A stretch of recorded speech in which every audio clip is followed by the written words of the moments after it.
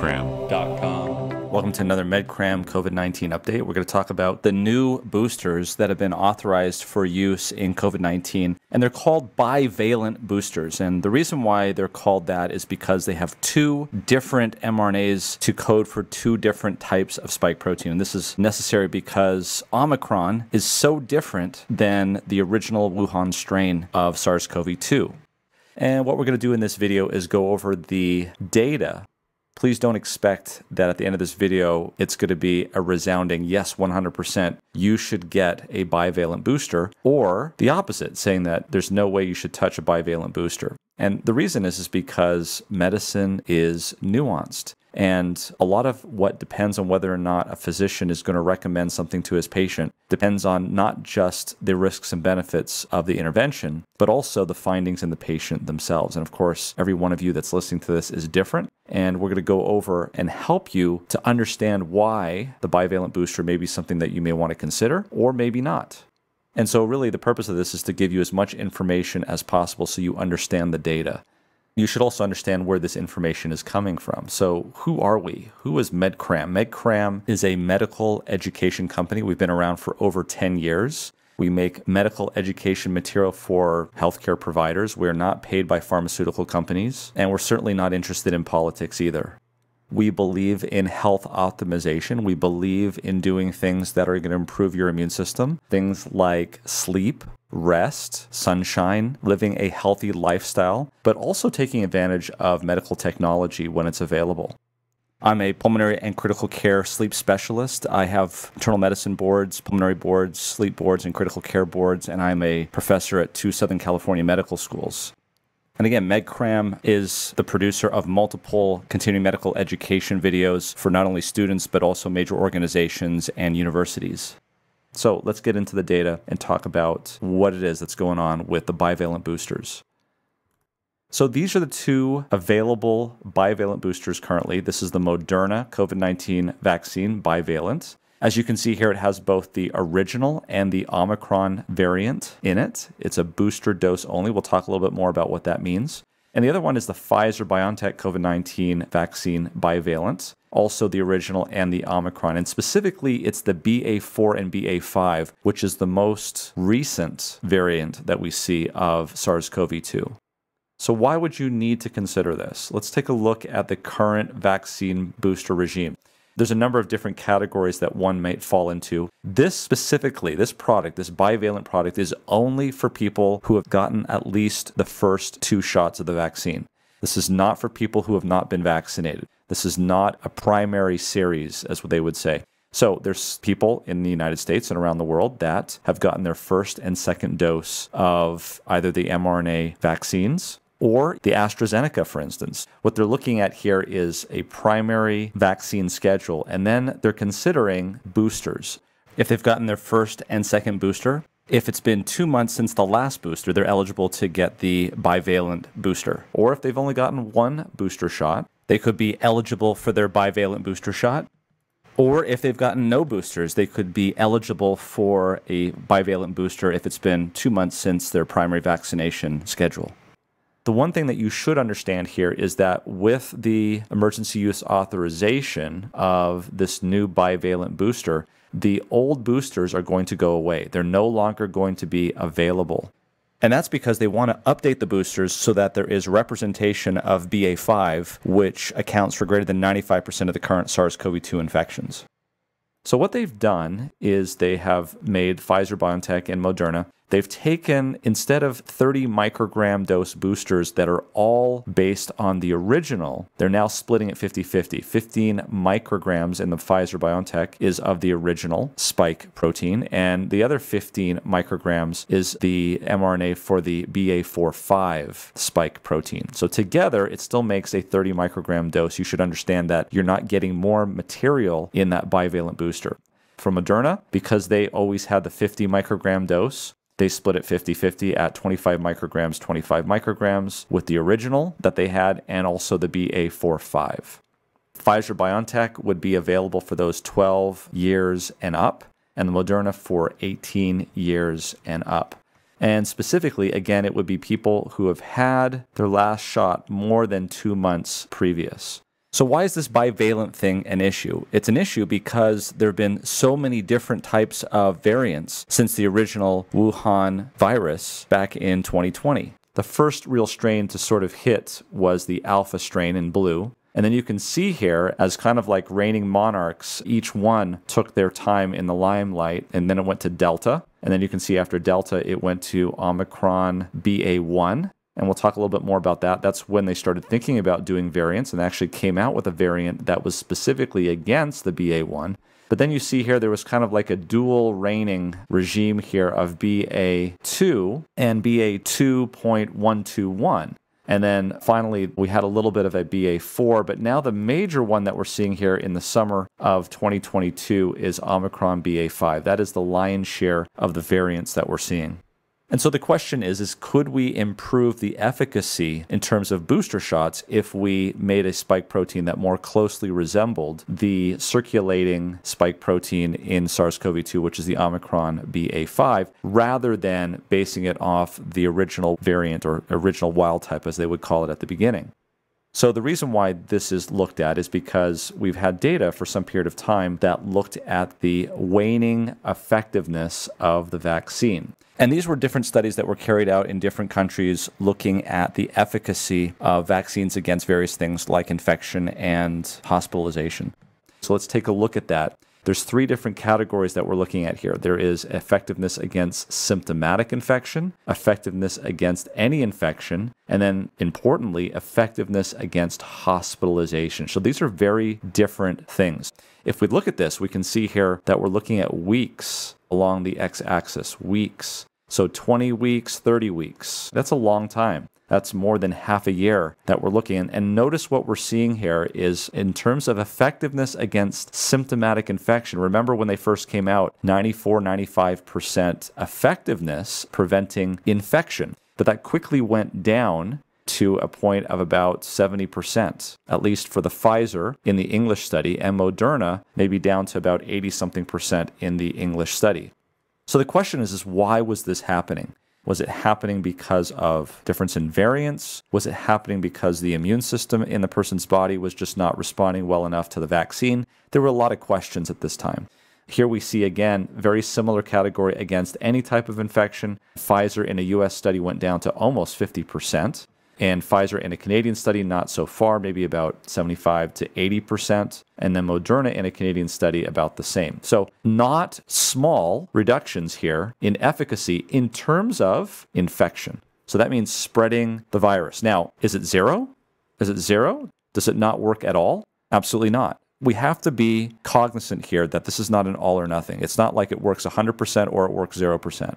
It works somewhere in between. Like most interventions in life, things work in between. And so for the general look at it, yes, the vaccines in terms of preventing infection did decline, no question about it. But never did they drop below 50%. So it's not 0%, it's above 50%. Let's look at the most serious complication of SARS-CoV-2, which is hospitalization. And actually death is the most serious complication, but generally speaking, most people are hospitalized before they die, if your hospital system is not overrun like it was in the early portion of the pandemic. So what we see here is very little erosion of the efficacy of these mRNA vaccines to prevent hospitalization. Look here at this Canadian study, Pfizer, really hardly any decrement in efficacy. This English study looking at Pfizer, Moderna study in Canada, anywhere in these ranges here, there's pretty good continuation of effectiveness against the worst outcomes, specifically hospitalization. So that's interesting to note because the question is do we really need to have an update in the variants in terms of these bivalent boosters? That's a legitimate question to have in the face of this data. But the question remains is why was there an erosion in the first place? Was it because of the immune system or was it because of something else? And I think there's some interesting data. And here's some of that interesting data. Let's again look at, for instance, Moderna and Pfizer. These are both the mRNA vaccines. Let's keep it to just the 2 doses so we can see what they look like after the primary vaccine series. What we see here is when we went from alpha to delta. These are 2 different variants. Notice what happens here in terms of Pfizer, that there is a slight decline in efficacy against symptomatic infection. Again, we're looking at infection here. Going from alpha to delta, there was a decline. In an Israel study, There was a decline. In a Canadian study, there was a decline. What about hospitalization? No decline. Very minimal decline here. Again, what we're looking at here is where we are seeing the worst declines is when we're talking about a vaccine's ability to prevent infection, not in terms of hospitalization and death. It seems as though the decline may not be completely related to the person's immune system, but may be related to a switch in the predominant variant in the population. Let's go back and remind ourselves what we're looking at here. We're looking at these declines that are occurring over 20 to 30 weeks. That's almost half a year. That's certainly enough time for one variant to switch to another. Let's go back and take a look at that again. Here you can see the different variants. They don't last more than 3 or 4 months, and then there's another variant. And that could certainly be the reason why we're seeing a decline in terms of infection, because the antibody response against those spike proteins need to be pretty tight to prevent infection. But the T cells are a lot more forgiving, and vaccine efficacy is going to be maintained when it comes to mortality and hospitalization. Antibodies are not the end-all, be-all of vaccinations. There are a whole downstream effect. For instance, T cells, again, help against some of the worst outcomes of COVID-19, like hospitalization. The T cell response is so broad that it is able to maintain efficacy, even in light of rapid mutations from the spike protein. So here's some interesting data that was published in the New England Journal of Medicine on March 2nd of 2022 by Dr. Nick Andrews, and we'll put a link in the description below. Let's take a look at vaccine effectiveness. And by vaccine effectiveness, we're talking about just symptomatic infection. We're not talking about deaths here. We're talking about symptomatic infection. This time looking at Delta versus Omicron. So here is effectiveness here at the first dose. Here it is at the second dose. And let's see what happens as we go 2 to 9, 10 to 14, 15 to 19, 20 to 24, 25 plus weeks. There is a decline here if we stay within the variant. There is a decline, there's no question about it. But notice, time does not seem to be giving us most of the decline, but in fact, it is the variants that are giving us the biggest decline. So what is driving the majority of the decline in effectiveness of the vaccine? I would say it is not actually time and the immune system, but rather different variants of prominence. If you take that to heart, then you would have to say that we can improve vaccine effectiveness, specifically against symptomatic infection, if we match up the mRNA in the vaccine with the prominent variant that's out there in the public. Let's get some real-world data. Let's go to the Texas Health and Human Services website. So this is data that's coming from the Texas Department of State Health Services. It's not derived from any other organization, pharmaceutical or other. It's simply the data that the state of Texas is gathering on its residents as they come down with SARS-CoV-2 or they are hospitalized or die. What they are reporting, and this is through August 19 of 2022, looking at the last and most recent 28 days with available data compared to fully vaccinated Texans. Unvaccinated Texans were 12 times more likely to test positive for COVID-19 and 26 times more likely to die of a COVID-19 associated illness. And so there is a difference between cases and deaths. Cases can be diagnosed at an official testing center, and the state can actually keep track of that, or it could happen on a home test where you're not able to keep track of that, and there could be different severities in terms of those who are vaccinated and not. So we can take this 12x with a grain of salt. Maybe it's less than that. It's possible. There are some variables in that equation. But the 26x here, I think, is a little bit more reliable number in this case, because the endpoints here with people in the hospital, it is being kept track of whether or not they were vaccinated. So I think this 26x is probably a little bit more of a reliable number. But what I really find very helpful here is their ability to actually graph this. And we can actually break it down by age, because if we do this, we'll find some very interesting data. What I have up here, and you can do this yourself, we'll give you the link to this site so you can look at it, is we have the 12 to 17-year-olds. And what we're looking at here, very importantly, is cases. We're looking at infections, not in hospitalizations, specifically deaths, but rather cases. We're looking at the ability of the vaccine to prevent infections. So as the pandemic moved on, home testing became more and more available. And so it's possible that less severe infections may have resulted in home testing, and more severe infections may have resulted in this type of testing that would have been recorded at the state.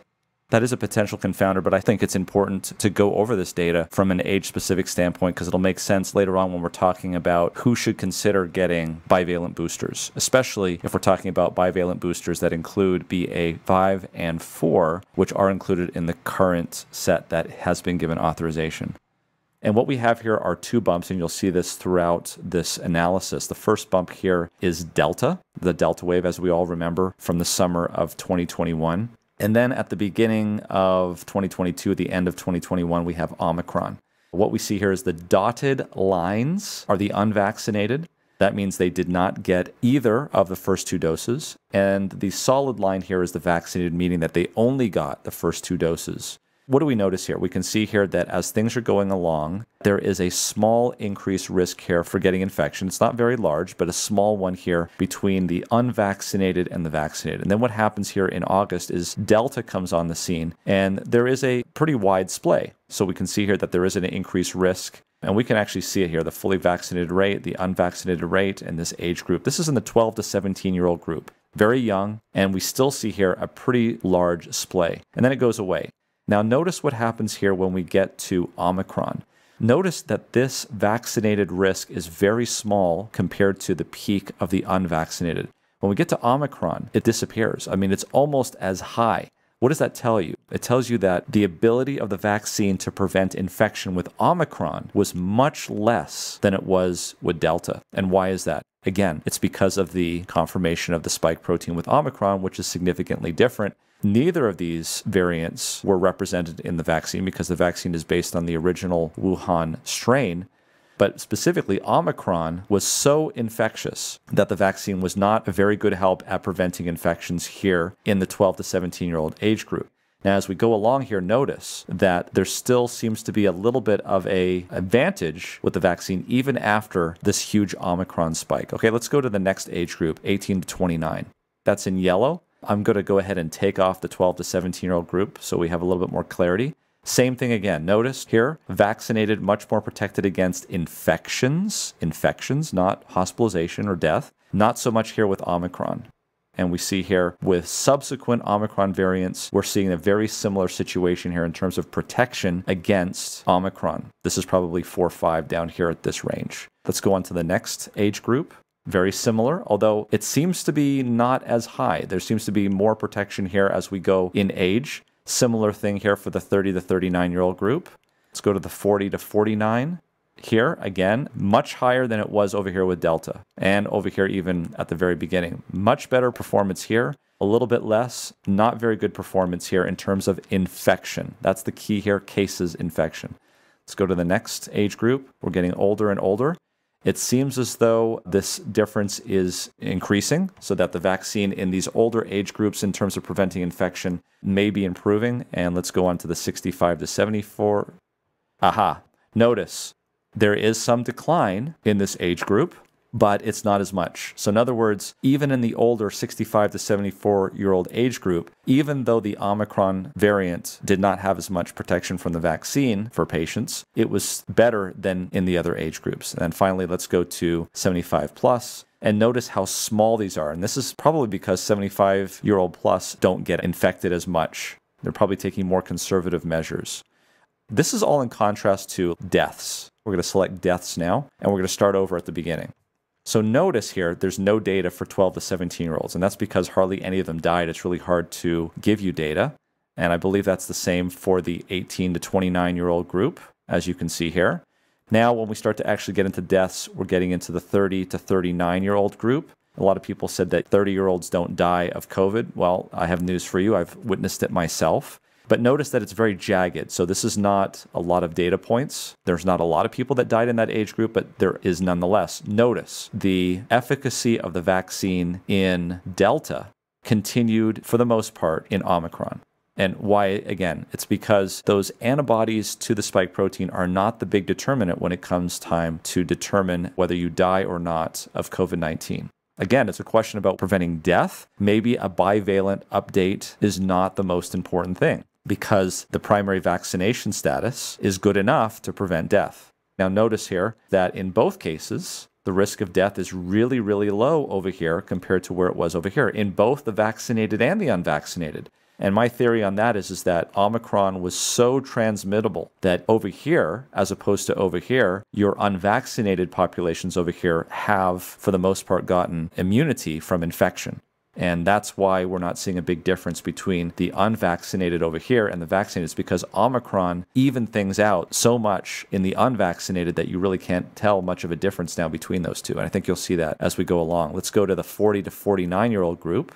More deaths here, so you notice that this looks smoother, unfortunately. Again, notice here, big difference between unvaccinated and vaccinated in terms of death. Huge difference here with Delta. Still, the difference is maintained here with Omicron, but because Omicron was so infectious, there's hardly any difference in terms of death rates now between those who are vaccinated and those who are not. There could be another surge, and that might show up, but at this point, not seeing that in the 40 to 49. All right, let's go to the 50 to 64 age group. Again, what we're looking at here is the Delta. Notice that the advantage of the vaccinated in the Delta surge is held up in the Omicron surge, again, because death is not really dependent too much on variant. It just doesn't seem to be that case. Here, there's a big difference between those that are vaccinated and those that are not vaccinated in Texas. And here, it is diminished. And I think, again, the fact that they're diminished is because the unvaccinated death rate has gone down. Why is that? My theory would be is because they've now retained immunity from previous infection. But notice it does seem to be splaying a little bit more, and that happens as we go up in age here. So here we are again. Here is the difference between vaccinated and unvaccinated prior to Delta. In Omicron, a little bit higher risk here for the vaccinated in Omicron. Huge spike in Omicron. There was a lot of people that got Omicron infection. And what we're looking at here is, in the older group, there still remains probably the same difference as there was back here. And that may be because that infection in the elderly, the thing that would help you get immunity in the young, doesn't seem to help as much in the elderly because of their immune status. Their immune system is not as functional. Let's go to 75 plus years. And you can see here that we're pretty much where we were here at the end as we were here in the beginning. So in summary, the data seems to indicate that as you get older, the immune system needs a bit more direction or assistance, and that vaccination or boosters may actually be beneficial. And that's something that you might want to take into consideration when you're considering the bivalent booster. We've looked at the population data. Let's talk about these bivalent vaccines themselves. What kind of data do we have on them? What kind of actual efficacy and safety data do we have on these bivalent BA.4/5 that are coming out? To do that, we've got to talk about some of the background on this. You'll hear a lot of different things on the internet. You'll hear like, oh, these things are tested very well. There's nothing to worry about. And then on the other extreme, you'll hear that this was only tested on 8 mice. That's the only data that we have on any of this stuff. And of course, both of those are extremes. And when you actually look at the data, like we will here and now, you'll see that it's a little bit more nuanced. The reality is that it's somewhere in between those two extremes. So there actually is human data on bivalent mRNA vaccines. And actually, this goes back a year or more. Specifically, this was not an Omicron bivalent vaccination. It was a different variant. But this is a human trial that looked at the vaccine effectiveness and also side effects. There are 2 other human trials, and I want to be very clear here to make sure that everyone understands. These are looking at the BA.1. So what they did was, back in the earlier portion of 2022, when the predominant was Omicron, they wanted to come out with a booster. By the time they got that all worked out, we were already headed to BA.4/5. Kind of made it outdated. So what we're seeing here is we're seeing Pfizer-BioNTech coming up with a booster that is half of the original Wuhan and half of the BA.1. And Moderna did a very similar one where they did the same sort of thing. They made a bivalent where half of it is based off of BA.1 and half of it is based on the original Wuhan strain. In the case of Pfizer-BioNTech, they only gave us a press release, which is unfortunate. I really would have liked to have seen a publication. I tried looking for it. If you guys can find it, please let me know, and I'll put it in the link in the description below. In their press release, they released this data. 1,234 subjects that were randomized to receive either the regular Pfizer-BioNTech booster or either a monovalent booster, which just had the BA.1, or a bivalent booster, which had the BA.1 and the original Wuhan strain. And they put it out also, by the way, in a 30 microgram and a 60 microgram dose. Remember, they had always put out 30 microgram doses, so this was kind of new. They were trying to see what Moderna was doing and increase the dose to see if they could get better efficacy. And so what they did was they had the control, which is the normal booster, and then they had these four. And what they did was they looked at the mean titer to BA.1 after that booster shot was done. You'll see this term used called the geometric mean titer ratio. When something is nonlinear, you can't take the arithmetic mean. You have to take the geometric mean. That's a mathematical statistical thing. It's just a better way of taking the mean. So that's what they did with these so that the extremes would not make the mean be distorted. And then they looked at the geometric mean of the titers, and then they looked at the ratio. So in other words, how did it compare to the control? That's what they were looking at. So compared to the control, the 30 microgram monovalent had 2.23 times the geometric mean of the titer. The 60 microgram had 3.15 times that of the control. The bivalent had 1.56, and the bivalent 60 microgram had 1.97. And there are confidence intervals, and I didn't want to put them in there because it's a lot of numbers, and you can look it up in the press release, which we'll put a link to in the description below. Moderna did actually have a preprint, so you can actually read the study. And now this paper has been published in the New England Journal of Medicine on September 16th, and we'll put a link to that paper below. They had about 814 in their study. The average age was 57 years of age. And again, they did the same thing. They compared the following amount, which they only did one, to a current, this should say Moderna, not Pfizer, booster, and looked at the antibody titer against, again, Omicron BA.1. They're doing this against BA.1. And so what they did essentially is they took their original booster, which is the mRNA 1273, and they wanted to look and see how the BA.1 would look, and that's mRNA 1273.214. For those of you who are interested, the mRNA against the BA.4/5 is 222. BA.4/5. In this case, they did it the BA.1, and what they found is that the bivalent was 1.75. So let's take a look at these numbers here. Notice, first of all, that the monovalent actually looks better than the bivalent, which is what you would expect because you're trying to see how well do these antibodies react against the BA.1 spike. Well, obviously, the monovalent BA.1 is going to look better against BA.1. But remember that there could be other strains out there. They want to make sure that they are giving broad coverage against other variants, et cetera, et cetera. So even though the monovalent was higher, practically they're going to probably go with the bivalent. And we'll show you some data on that in a little bit. Notice that the 30 microgram dose gave you 1.56, the 50 microgram dose gave you 1.75, and the 60 microgram dose gave you 1.97. So there may be a dose-dependent response to this. Moderna tested it against BA.4/5 because we're kind of late in the game when they came out. They actually printed this a little bit late, and they noticed that the BA.1 had a good response against BA.4/5, but realize that this is not the product that's going to FDA. They are not sending their 1273.214. They're sending their 1273.222 against the BA.4/5. Why? Because that's what's the predominant. And so these are human studies, but it's on the BA.1, not the BA.4/5, and that's where the concern is. What's the difference between BA.1 and BA.4/5? Well, very little is different between those two, but they are different. So how little is it? It's 4 out of 4,000 nucleotide changes between BA.1 and BA.5. So we have human data on something that's extremely close to BA.4/5, but it's not exactly BA.4/5. The only data that we actually have on BA.4/5 is data on mice. And now, why did we want to do that? Why are we willing to go forward and do BA.4/5? Again, it's because of these changing variants.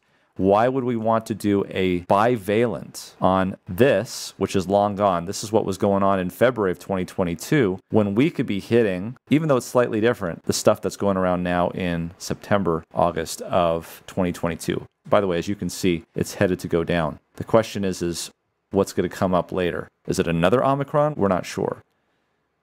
So this is the data that I was talking about. Here is the BA1 1273.214. And notice that in terms of titers against Omicron BA.4/5, which is out there, it's not bad. You can see here, this is the pre-booster, and this is day 29, pre-booster day 29, pre-booster day 29 in everybody, people who have never had an infection before, and people that have had an infection, a breakthrough infection previously. So notice that those that have had prior infection have increased antibody levels overall compared to those that don't. That's where this hybrid immunity comes in. But notice that in both situations, it raised it up and improved it, even against BA.4/5. So should we just go with the BA.1 bivalent since we have human data on that? Well, that's not what they decided to do. Here's the data on BA.4/5. This is the mice data. Notice the N is equal to 8. And it's not uncommon for scientists to use mice data to determine the vaccine effectiveness. This is done all the time in yearly flu shots to make sure that the flu shot specifically targets the variants that are going to be coming out that year. Currently, Pfizer and Moderna are working on human safety and efficacy trials, and so that will be available for the bivalent BA.4, BA.5 booster, probably in October of 2022. So what are they looking at here? This is Omicron BA.4/5 monovalent and bivalent boosters in mice substantially increase Omicron neutralization responses to all Omicron variants, including BA.4/5 and reference strain. They say here, compared to monovalent OMI BA.1, that's this one right here, BA.4/5 neutralizing titers increase by 11-fold or 4.8-fold if it's the bivalent. So what are they saying here? They're looking specifically here, because that's the variant that's going around right now. And what they're saying is that if you use the monovalent BA.1, which is the antibody to the circulating virus in February, this is what you get in terms of circulating antibodies. Now notice this is a logarithmic scale, so each one of these is 10-fold. If you use the monovalent BA.4/5, it's up here. That's a 10-fold improvement, or in this case, as they show you, 11.3-fold. However, if we go to a bivalent where we have the original thrown in at 50% and the new one thrown in at 50%, notice what it does here. It's still higher. Not as much higher, but it's still higher, 4.8-fold. Notice that for BA.1, monovalent is actually better than the bivalent. But again, there's this want to make sure that we're still getting the original variant in the booster shot. Why don't we just go with a BA.1 bivalent? And the answer is clearly here, because the BA.1 is not as good as the BA.4/5 in terms of BA.4/5. That's pretty intuitive. Why don't we just do a monovalent as opposed to a bivalent? Antibody titers are not the end-all be-all of immunity. The worst outcomes, death and hospitalization, also depend on T cells, and that's not captured here in this mouse study. So obviously we need more human studies to get better ideas about exactly what the efficacy is going to be. But before we delay any further, let's talk about safety. So what we're looking at here is a graph from the New England Journal of Medicine paper published on the Moderna bivalent booster. Again, this is looking at 1273.214, and that's important to know because what we're looking at here is the BA.1, and we're looking at the original. Now, keep in mind, this is not the BA.5, but we're comparing the original with the BA.1, which is very different. These are very different mRNA transcripts in the sense that we're going from the original all the way to BA.1. And notice here that for the most part, these are all very similar. What we're looking at here is solicited local and systemic adverse events in the NE category, the pain, erythema, swelling, and the axillary swelling and tenderness. We're looking at grade 1, which is mild, grade 2, which is moderate, and grade 3, which is severe. And as you can see, the original mRNA and the BA.1 mRNA elicit very similar local and systemic adverse reactions. The question is when there's only a difference between BA.1 and BA.5 of 4 out of 4,000 nucleotides, do we expect that to be much different? Interesting question. And remember, these numbers here represent percentages of the patients in the study. Here's the second page of that slide. And you can see here, again, here are the systemic findings. Again, any systemic fever, headache, fatigue, myalgia, arthralgia, nausea, vomiting, and chills. You can see across the board that these numbers are fairly similar. So adverse reactions were looked at for 7 days after the injection. And the frequency of grade 3 events was 8% in both groups. And the most commonly reported grade 3 adverse reactions were fatigue, with both having about 3%, and myalgia, with 2% in the Omicron bivalent and 4% in the regular original mRNA vaccine from Moderna, respectively. And there were no grade 4 events in either group. You should also know that unsolicited adverse events, regardless of the relationship to vaccination, up to 28 days after the second booster were reported. And in the bivalent, it was 19%, and in the regular mRNA Moderna shot, it was 21%.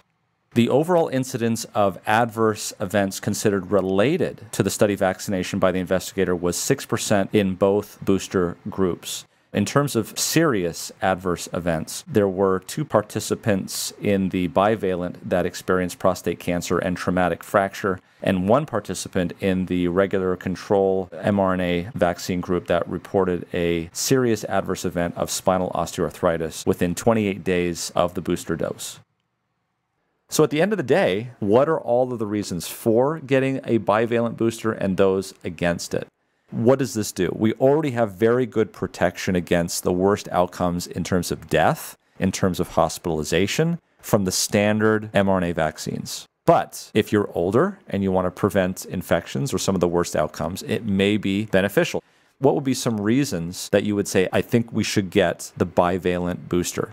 Well, if you want better immunity against the current variants, the fact that generally the same serious adverse events and that there's only a 4 in 4,000 change, we think that that's not a big difference. We don't know that for sure. Older age, as we saw in the Texas data. Medical problems, if you've got a lot of medical problems, you have comorbidities, and if you work in a high-risk environment, or if you have sick contacts. And I didn't put this on there, but in fact, if there is better immunity against the current variant, Omicron BA.4/5, and that actually prevents transmission, it is possible that we could reduce transmission of the infection and reduce the pandemic in terms of numbers. But that is not a tangible at this point, and we don't have further data on that as yet. And of course, we don't know if this is potentially beneficial in terms of preventing long COVID as well. So that's another potential as well. What about against? You don't have sick contacts. You work in a low-risk environment. You're generally healthy. You're young. You're worried about the fact that we don't have human studies comparing on the exact version. You may even have possible post-infectious immunity where you're not concerned. Maybe you already have been infected with Omicron, in which case you probably are going to be the beneficiary of antibodies that are going to be specific against that.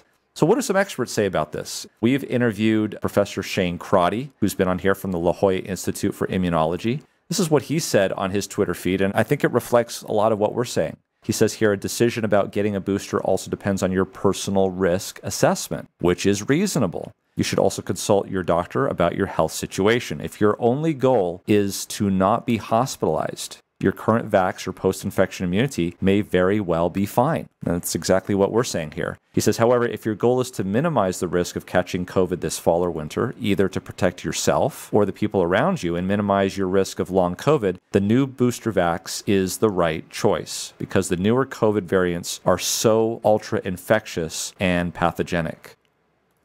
We've also had Professor Eric Topol, who's the director of Scripps Research Institute. He's a professor of molecular medicine. He's also a cardiologist. He's put together a great page looking at the risks and benefits as well in this pluses and minuses. He emphasizes the issues pretty well here. The pluses of this bivalent, this is the first time it's been updated since 2020. But again, no BA.5 variant-specific human neutralizing antibody data. We just have it in those 8 mice. It matches current BA.5 wave and current related variants. That's great. Unknown if it's going to be better. It was done in about 2 months, which is great, but because it was done so quickly, there's going to be some hesitancy to say, well, is this really what we want to do? It's interesting because he's correct here. It relies on flu vaccine updating, and that is true. So we all the time every year update our flu vaccine and tweak it without human data. And we do that based on what we believe the newest variant's going to be so we have protection. But we don't have human data before that goes out. So this is not absolutely new stuff we're talking about here. But the counter argument is that, well, SARS-CoV-2 is not influenza. It's a different virus. Maybe we do need to have that data. Another interesting argument, he says, is prior human data for immune response to BA1 and beta variants. Minuses are the potential of imprinting to diminish the effect. Would BA5 monovalent vaccine be better? And this is the question that we didn't answer. He says here that you give a bivalent, so it has a little bit of the original, has a little bit of the BA5, and all the vaccine tells the immune system is, since it's seen the original first, because you're boosting, is it going to ignore BA5 in a human situation? So I think those are some interesting questions. You can read the rest of that chart, but I think it's an interesting argument. There are a lot of experts that are divided on this, so certainly there's questions to be asked, and we should have an environment where we can ask all of those questions. Well, that was a summary. Unfortunately, we couldn't cover everything, but those are the major salient points in terms of the bivalent booster, so that you can make a decision about whether or not you feel like this is something that is right for you. And I highly encourage you to talk to your treating physician about whether or not the bivalent booster is good for you specifically. And I highly encourage you to visit our website at medcram.com for more continuing medical education topics like EKG, ultrasonography, and ventilator courses. We've had some people reach out to us and ask us whether or not there are any shirts with MedCram on it, and we've made those available. So if you're interested, you can get those as well on our YouTube channel. I want to thank you for joining us, and make sure you're getting enough sleep, getting outside, getting some sunshine, fresh air, and exercise. These are truly the things that make us healthy. Thanks for joining us.